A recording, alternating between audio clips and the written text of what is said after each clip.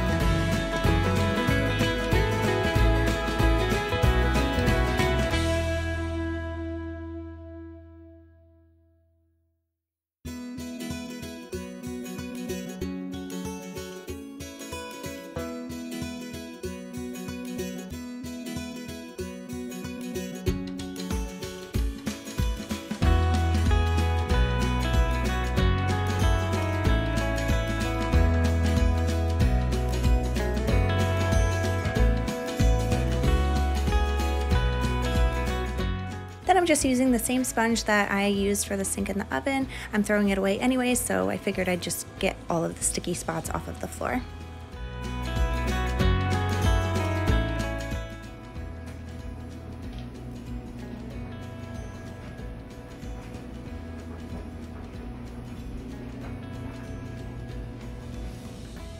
Okay, so we are making chicken noodle soup today.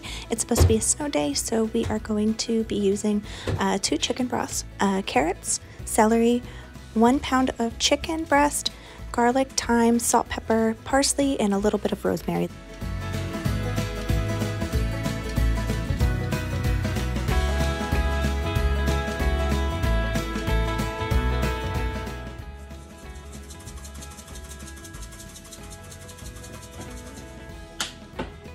Okay, so we have everything in there. We just turned it on to high and we will let it cook for about 4 to 5 hours.